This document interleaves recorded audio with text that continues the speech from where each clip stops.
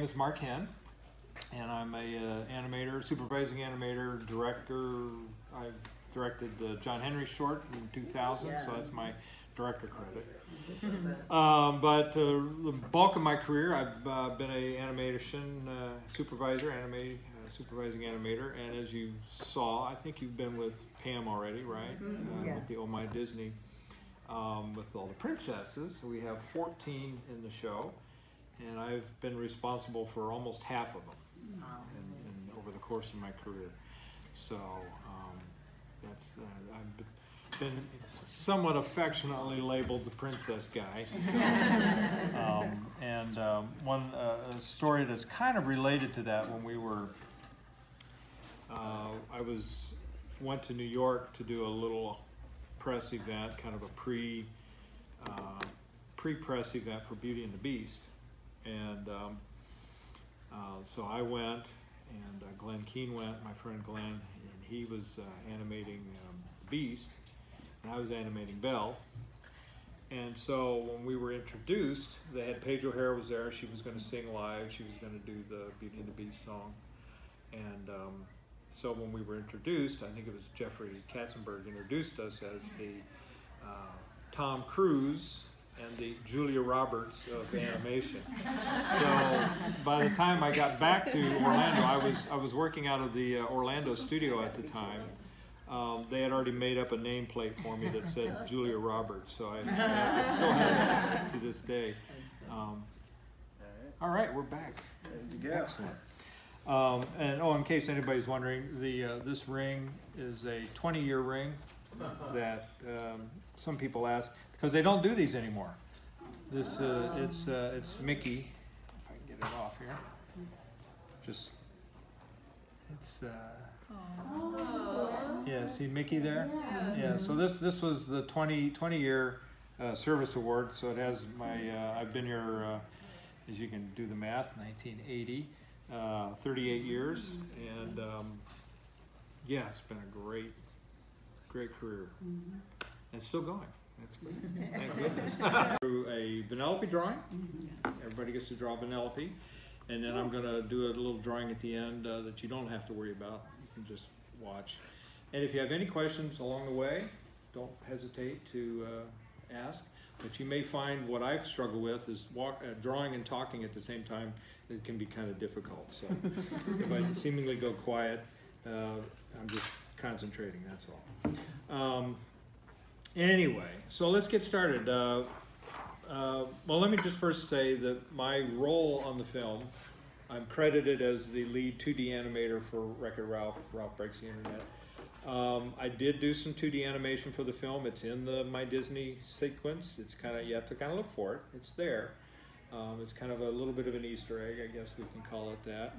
But the bigger role that I had is working and partnering with our supervisors, Renato, Kira, and the supervising animators, and working with the animation team, bringing all of my years of experience to bear on, you know, the animation to make sure it's as good as it possibly can be, working with the CG animators to just make them better animators. So I'm taking what I learned from the Walt's original generation. They were my heroes, and now I'm passing that along to this next generation of animators. So anyway. Do you think anyone can, like, you can teach anyone to draw, or where's this going, Amanda? Like, are people, I think she's asking if they're born with it, right?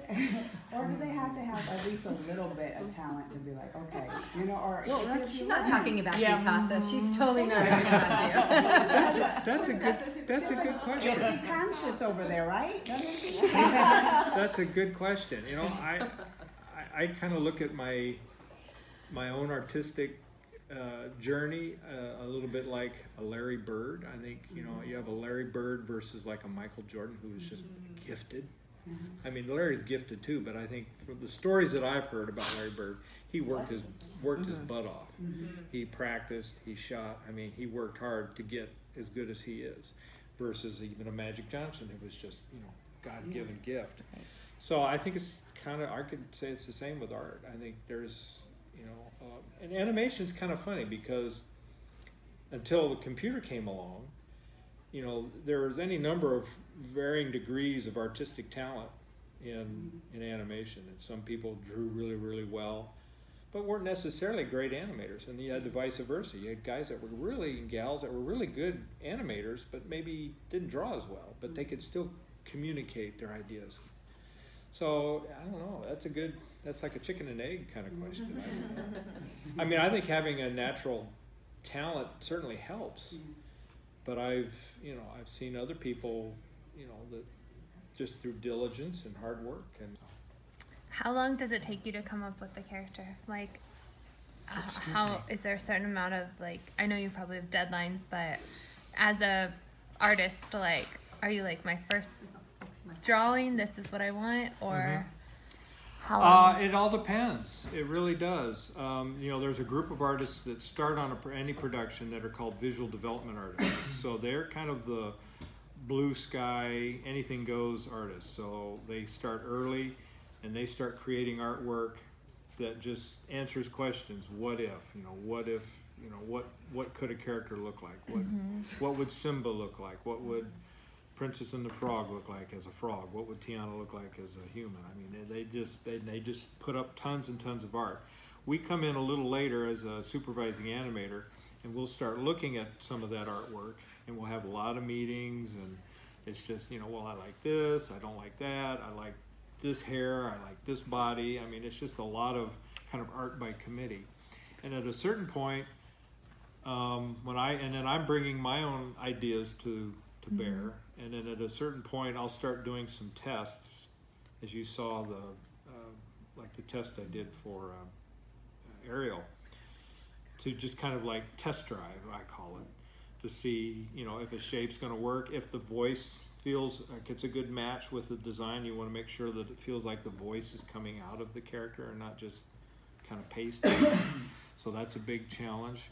So we'll do a lot of that early on. Time-wise, it could be, you know, a few months, it could be a year, it just all depends. Have you had any, I went on one trip where they were talking about, like, the characters are put away to, like, save, and sometimes they'll throw them in, like, the backgrounds of other movies. Have you had any that we would have seen in another movie that we wouldn't know? None that I've been involved with. So what I did, the little Easter egg I did for this film was not a character that I've animated before, except for, I'll give you one hint, Mickey. So, but the other characters, there's two of them. I had never animated before, but the directors and they thought it would be a funny idea, and I agreed. So we put them in there. So you have to look for them. Yeah. Well, but yeah, you know, so it just varies on, you know, character design. Simba, getting back to her question here, was actually one that came real quickly. It seemed to go really fast. We had a lot of good pre-production art. I mean, it's a lion cub. I just started doing drawings and sketches, and next thing I know, I was in a meeting and we put them all up front, and they all went, yeah, good. And Don Hahn said, you just got your Simba approved. And I'm like, I did? It was just that fast. It was crazy. So it could be that fast. I mean, I remember on Princess and the Frog, we took what we called an offsite. We went up to Ojai, and we spent a whole weekend, and that's all we did was just character design. And we all, like, as a group, took turns. All right, today we're going to do Tiana, and everybody drew Tiana and had their 2 cents in. So it wasn't just me. And then we'd sit back at the end of the day and go, well, this is good. I don't like this. I'd like this. We did that for all the major characters in the film. And so we spent a whole weekend doing that. And then, but that was, I did a press tour after the movie, and I remember I was in Minneapolis, and they said, well, when did all this take place? And I said, well, we started designing the characters when Brett Favre was still a Green Bay Packer. And now he was, you know, so it was like a year later, and he was now, I think, a Minnesota Viking. So, you know, and the people in Minnesota thought that was funny. At this point in my career, it's challenging just because I'm, you know, I don't know, the tunnel at the end, light at the end of the tunnel might be getting a little closer. I don't know.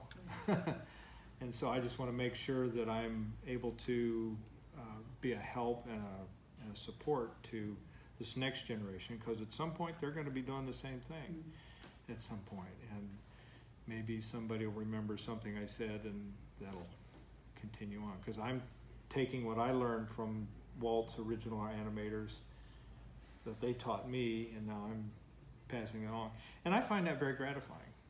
It's very gratifying. So I'm not, even though I'm not animating as much, we just saw the film at the wrap party, and it's so amazing. You sit there and you go, I remember every single scene that coming through dailies, what the process was, who animated it, was it easy, was it hard, how many times they had to redo it. I mean, it's just, your mind just gets, filled with all kinds of memories when you see these films, having worked on them. And but knowing that I maybe contributed an idea or helped an animator with an idea or a thought, made the scene better, that's my satisfaction right now. And so I'm being needed, I guess. Do you ever, when you're creating a princesses, use a muse? And if you need one. This is Beyonce. Yeah, well, Princess Beyonce. Actually, I guess I don't know that I've ever had a muse per se, but I have. I mean, why not start now? Why not start now? You could get a character. But I'll tell you what did happen, and maybe you've heard this story, maybe you haven't, but I had animated Ariel, I had animated Belle, and then I was given Jasmine. So I had 3 girls, kind of boom, boom, boom. And I hit a bit of an artistic block on Jasmine. It was just like, oh, I can't, mostly not necessarily who she was, but just the design was a bit of a hassle. I was just like, it's like, I gotta find Jasmine. And at one point I was at the Florida studio animating, and I literally remembered in my hip pocket, and I still have it in my wallet, my sister's graduation photo, my younger sister Beth. And I got thinking, okay, Jasmine's about 18, 19 years old. She's got kind of dark hair in my mind and this kind of look and shape. And I was like, I pulled out my sister's picture and I looked at it and went, yeah, that could work. So I made a copy of it, blew it up, and stuck it on my desk. And that was just kind of got me over this artistic hurdle, this block, to kind of get through to discover Jasmine. So yeah, so Jasmine is largely based on physically, and that based on my younger sister Beth. And then she did a cool thing after the movie. It just came out. She's a terrific seamstress. She sews, so she made her own Jasmine costume, hair and wig and everything, and sent it to me. And she's all sprawled out on some pillows she threw down in the living room. And it's like, yeah, that's Jasmine.